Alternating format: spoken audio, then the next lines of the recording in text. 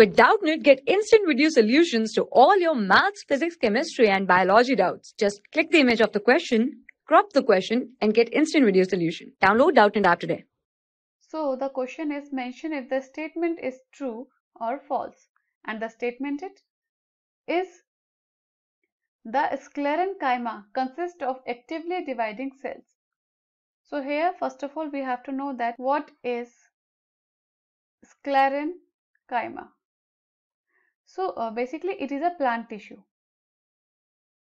Plant tissue, okay, which providing mechanical strength, okay, and stiffness. Correct?